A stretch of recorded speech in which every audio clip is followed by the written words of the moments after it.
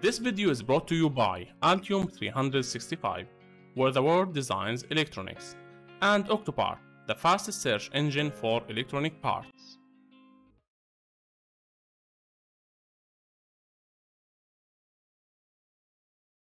Placing the transistors. First, select View and then locate Fit Document from the main menus, or you can use the shortcut V and D to ensure your schematic sheet takes up the full editing window. Second, open the Components panel. If not already, click the Panels button at the bottom right of the application window and select the components from the menu. Third, click the three slash button at the top of the Components panel and select Refresh from the menu to update the panel's context with the components acquired from the manufacturer part search.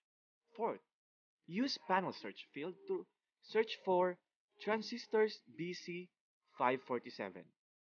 Then, display the components pane of the panel using the Information or I button, or using the Up button at the bottom of the panel when the panel is in its compact mode, so that you can explore the properties and models of the selected components. 6. Click to select the required transistors in the results grid in the panel, then click Place button as shown in this image. The cursor will change to a crosshair and you will have a symbol of the transistors floating on your cursor. Now, you are now in part of placement mode. If you move the cursor around, the transistors will move with it. Do not place the transistors yet. Before placing the part on the schematic, you can edit its properties, which can be done for any object floating on the cursor. While the transistors is still floating on the cursor, press the Tab key to open the Properties panel. The default behavior is to automatically highlight the most used field in the panel. Ready for editing, in this case, it will be the designator. Note that each section of the panel can be individually expanded or collapsed, which means your panel might look different. Number 8, in the Properties section of the panel, type in the designator 01. 9. Confirm that the visibility control for the comment field is set to visible. You can see an eye icon there. 10. Leave all other fields at their default values, then click the pause button again to return to part placement.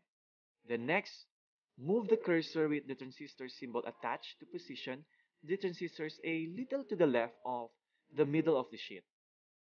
Now note that the current snap grid, which is displayed on the left of the status bar at the bottom of the application window, it is 100 mil. You can press the G shortcut to cycle through the available grid settings during objects placement. It is strongly advised to keep the snap grid at 100 mil or 50 mil to keep the circuit neat and make it easy to attach wires to pins. For a simple design such as this, 100 mil is a good choice. Then, next step, once you're happy with the transistor's location, click the left mouse button or press enter on the keyboard to place the transistors onto the schematic. The location can be changed later if required. Then move the cursor and you will find a copy of the transistors have been placed on the schematic sheet. And you're still in part placement mode with transistor symbol floating on the cursor. Now these features allow you to place multiple parts of the same type. Now, on the next step, you're ready to place the second transistor. This transistor is the same as the previous one, so there is no need to edit its attributes before you place it. The software will automatically increment the component designator when you place multiple instances of the same part. And in this case, the next transistors will automatically be designated to Q2. Now, if you refer to the schematic diagram that is shown in this image, you will notice that Q2 is drawn as a mirror of Q1.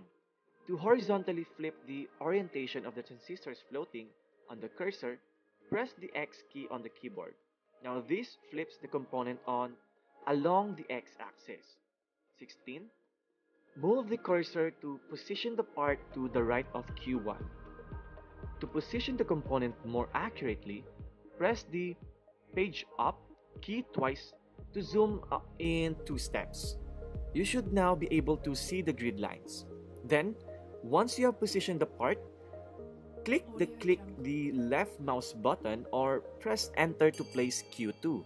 Once again, a copy of the transistors you are holding will be placed on the schematic and the next transistor will be floating in the cursor ready to be placed. Then lastly, since both transistors have been placed, exit part placement mode by clicking right mouse button or the escape key on your keyboard.